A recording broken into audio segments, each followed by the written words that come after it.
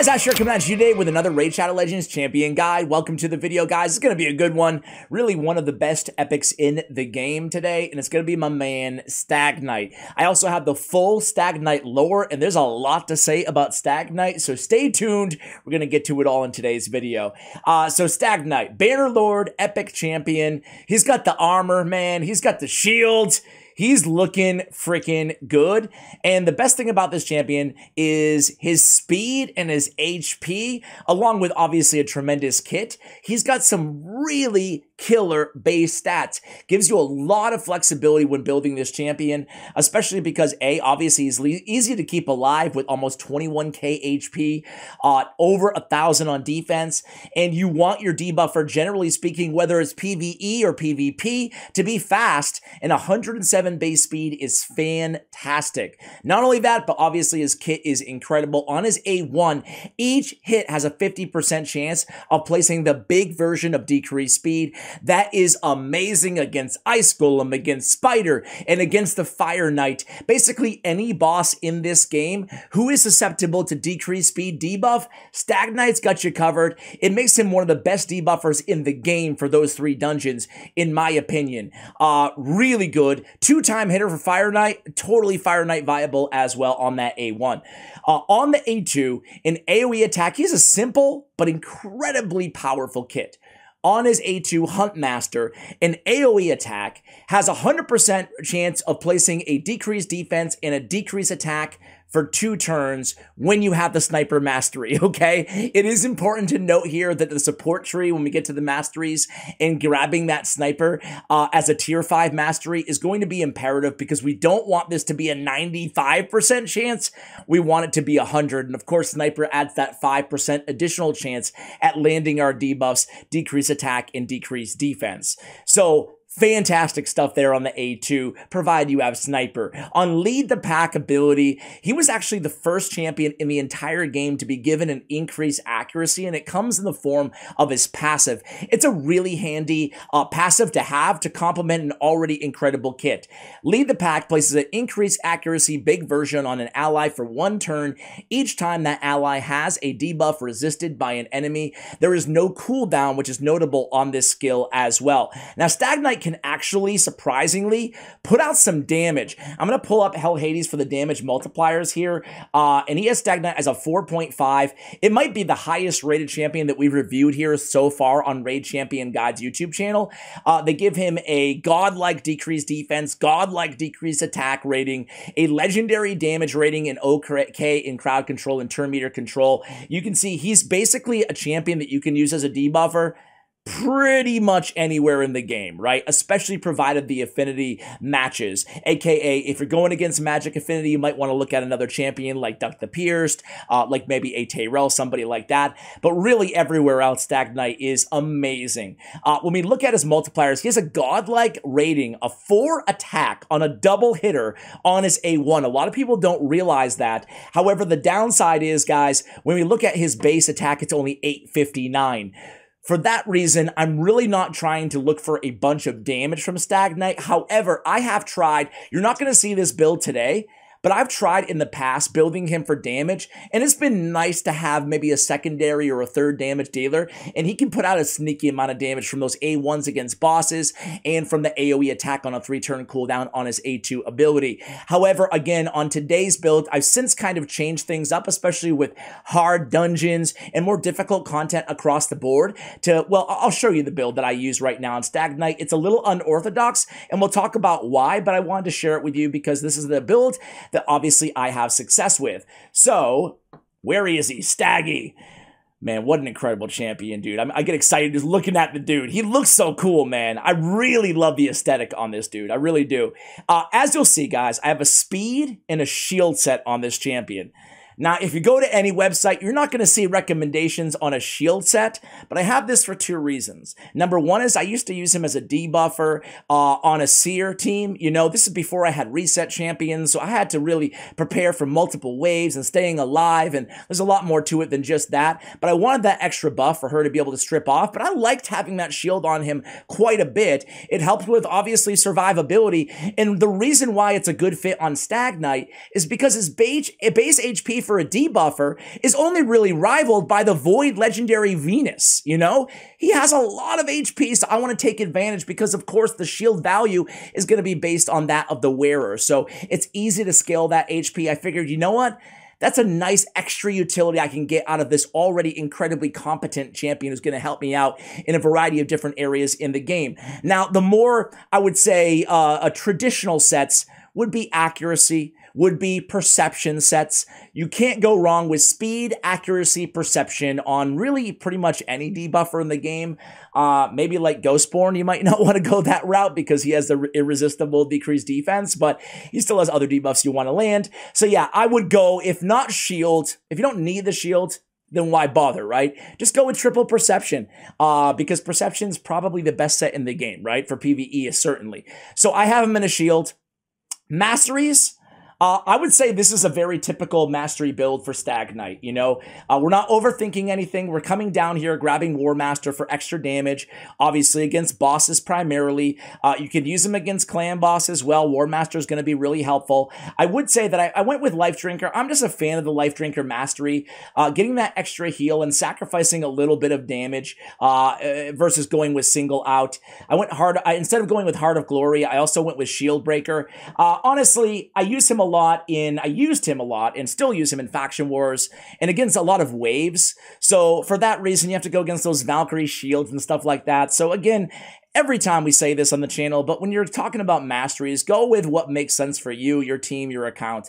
On the support tree, most importantly, we're getting pinpoint accuracy, charge focus, swarm smiter for all that extra accuracy on this champion. That's going to be the most important stat on him is accuracy, speed, and then some survivability, HP. Again, if you want a little bit extra damage, nothing wrong with going crit rate on the gauntlets as long as you can keep them alive, right? We pick up Lore of Steel here. It's going to help us get a little bit extra speed. Lore of Steel for me would be pretty mandatory if I did go with triple perception or, you know, accuracy and speed sets. But it's still kind of nice to have to get a little bit extra speed, a little bit extra, well, in this case, just speed, accuracy if you're rocking perception.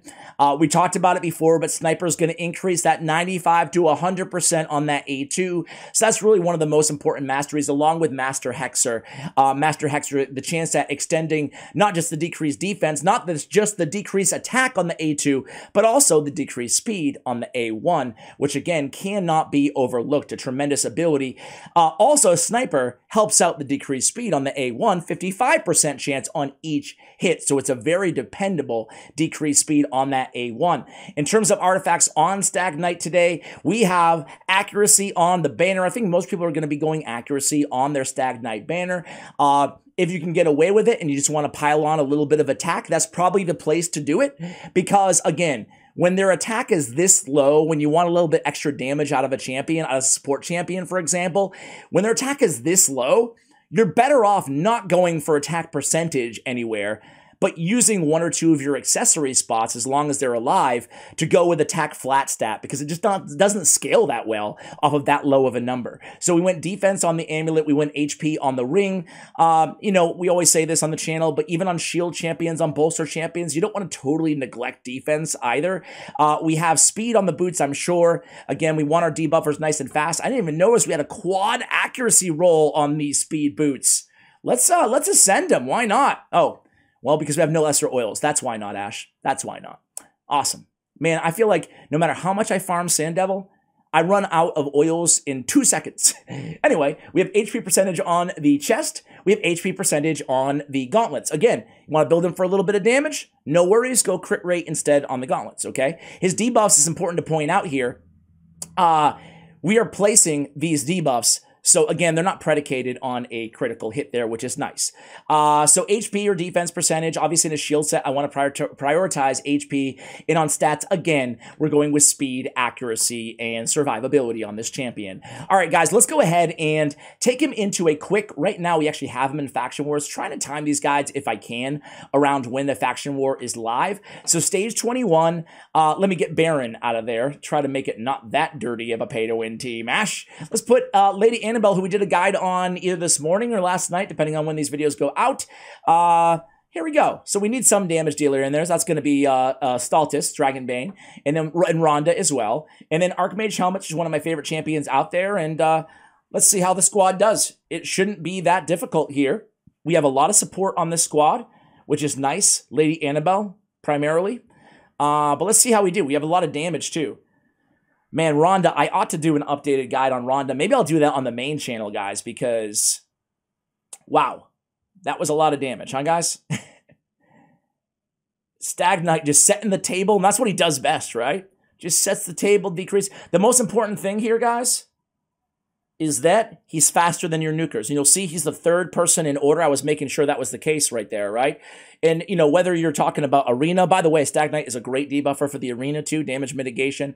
It's best to run, I still prefer like a Madame Ceres because she has the buff removal as well. Or maybe even Orion the Conjurer. But if you don't have either of those champions, I think the Stag Knight's probably your next best option. Or maybe Duck the Pierce because he is defense-based. But I would still, you know, say he's a viable debuffer, especially when you're just farming your Great Hall, right? But most importantly, whether it's Arena, whether it's PvE, whether it's Faction Wars, as you see right now, we want to make sure that he's going before Rhonda in this case and Saltus Dragonbane, our two damage dealers. So the speed threshold is going to be dictated by the speed of your nukers. Okay, so here we go, guys. We're looking pretty dang healthy here. And I have to say, the shield is coming in handy. I'm not going to say we would have lost if we didn't have the shield, but it's nice. I mean, the first AoE attack, essentially, or the first couple attacks on all these waves, thanks to good old Stag Knight carrying that shield, it's going to be absorbed. And that gives our healers, Lady Annabelle primarily, a chance to kind of get in her cooldown rotation and get all those good abilities up and reloaded, get those leeches applied to the enemies. So this team is like just incredible here, right? And this is why we don't need to build him for damage. And the same thing goes everywhere, not just Faction Wars, right? Why build him for damage when I'm already, you know, doing a great job here with the squad? I guess to answer my own question, it would just be to min-max the exact time that is taking us to make these runs. So, hey, if I put crit rate gauntlets on him instead, you know, maybe we could complete the run in, what, 5 seconds faster, you know? For me, it's not that big of a difference, so that I'd rather have him tanky for areas that I really do need him to take a bunch of hits. Let's stop that multi-battle right now. Take a look. Again, nothing's going to jump out the page here at you guys, except for, again, Lady Annabelle and Stag Knight basically doing the same amount of damage, primarily from War Master towards the end there. Obviously, Stag Knight a little bit on the AoE attacks. Look at all those heals, by the way, from Lady Annabelle. Of course, she is in regen and immortal, so take that into consideration. So Stag Knight is just a boss, man. Use him everywhere. One of my favorite debuffers, amazing base stats. We compared him to, you know, Duck the Pierce and champions like that. But I do have to note, you know, a champion like Duck, he has the same ability, right? Decrease attack, decrease defense. But it's on each critical hit. He has to be critical. So you have to build Duck the Pierce with 100% crit rate. You don't have to do that with Stag Knight. Furthermore, he's 10 speed slower than Stag Knight. I'm not saying he's better or worse, but Stag Knight's bringing quite a bit different the highlights, if you will, strengths to the table compared to some of the other best debuffers out there in the epic category. And as I was mentioning too, I compared him to Venus only in the sense that they both have a ton of HP for debuffers, and especially for an epic, that's really, really incredible stuff, guys. All right, let me show you the lore on Stag Knight here, guys. As I said, quite a bit, so sit back, relax, and enjoy. The Stag Knight's true name has long been cast aside and forgotten, just like his face always remains hidden from even the closest allies behind an ornate helm. But armor forged from the finest steel and decorated with gold and silver leaves very little room for doubt about the origins of this champion, such as a concert of style and craftsmanship that can only be found in the land of Kirok. On its own, this revelation means little. There are countless knight-errants forging from Kirok to make their mark across Teleria and win glory for themselves. For them to have displayed valor and skill sufficient to catch the Arbiter's eye is not uncommon, yet there is an air of mystery about the Stag Knight that makes an assumption such as this seems to be far too convenient and mundane. Whatever the case may be, the truth will only be known to the warrior himself, and to one who gains his allegiance. Wounded honor is the reason for this secrecy, but the Stag Knight has more reason to abandon his lineage than most. Far from mere wandering paladin, he was once the younger brother of King Garin, known as Bloody to scholars of Teleria. Though his innate talent allowed the Stag Knight, the Grand Duke at the time, to master the arts of war with ease, he had little interest in following the ideals of chivalry. Spoiled by riches and sheltered from the woes of the world, he spent his youth jousting, hunting, and feasting away in the company of his peers. It was hunting that he excelled at the most, and his massive undertakings often led groups of young nobles into the forest for weeks, allowing them to pursue the most exquisite game royal lands had to offer. It was then he earned the nickname Stag Knight from some of his closest comrades, and it was then he learned the ropes of leadership and strategizing. But so engrossed was the young duke in this little pleasures that the truth of his brother's reign eluded him for years. Meanwhile, King Garin grew increasingly paranoid and violent. His extortionate taxes bled the peasants and citizenry dry, and his constant fear of a coup led to a number of influential nobles being imprisoned or even executed. Eventually, Garin's own uncle rose up to lead a rebellion. The Stag Knight, unaware of the truth, joined his brother as honor demanded and battled the rebels on numerous occasions. His strategic talent had proven to be instrumental in securing key victories for Garin's army and saw the rebellion defeated after a year of bloody fighting. But victory was not enough for the insane king. He personally devised excruciating forms of interrogation and execution for the nobles involved in the failing uprising. Such was Garin's cruelty that even his brother finally started to realize how far he had fallen. Alas, an attempt to reason with Garin saw the Stag Knight accused of high treason and thrown into the dungeons of Kirok Castle, there to await his own execution alongside his uncle. But the bloody spectacle Garin planned was never to take place. For there were other forces at play. Something odd transpired in the dungeons the night before the last rebels were to be put to death. Every single sentry guarding the prisoner cells collapsed in an instant, still alive but trapped in deep slumber. Before the Stag Knight realized what was happening, a woman of cold, unearthly beauty, clad in glimmering armor, appeared before him. Knowing her to be the Arbiter, a chosen herald of Lumia herself, the knight fell to his knees in reverence. But the Arbiter had no use for worship. She sought a champion to undo the evils wrought upon the kingdom of Kirok. She bid the Stag Knight to rise and revealed to him that his brother, King Garin, had unwittingly served the designs of the Dark One by awakening Kirok and allowing insidious cults to rise through the land. She promised the Stag Knight a chance to redeem himself in exchange for the service of Lumia's champion. Without any hesitation, the knight accepted. In a flash of arcane energy, he was transported to Garin's throne room. His arms and his armor returned to him by the Arbiter's will. The bewildered royal guard fell to the Stag Knight's halberd, and though it pained him greatly, he put Garin out of his misery before more guards arrived to the commotion. In the days that followed, news of the king's death spread throughout Kirok like wildfire. Celebrations were held in most major settlements, and the king's uncle was freed from prison and installed as the new monarch.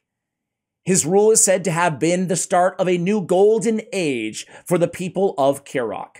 As for the Stag Knight himself, he was not there to see Kirok's return to normal life. With his duty done, he had solemnly cast his name and former life aside and pledged himself to Lumia's cause. Whatever duty the Arbiter had for him remained a secret, though, nor tribes who dared to venture into the Winterlands often spoke of the warrior clad in armor of purest white in the centuries that followed. who this warrior was or what his purpose could be, they did not know, but the legend holds that seeing the stranger's silver antlers and luxurious azure mantle in the blizzard was sure to be a good sign for those who are pure of purpose, and the doom to those who hold darkness in their hearts. There we go, guys. Good story of Stag Night. I don't know about you guys, but I wasn't like, I think I mentioned this before, I never really got into the lore of Raid Shadow Legends, but I found off of doing this in these champion guides and sharing these lore stories, it gives me, I don't know, more familiarity with the champions. Next time I use them, I'm like, oh yeah, I know your backstory, Stag Night. So I find it pretty cool. Hopefully some of you guys do as well. Thank you for watching, and as always, take care, guys.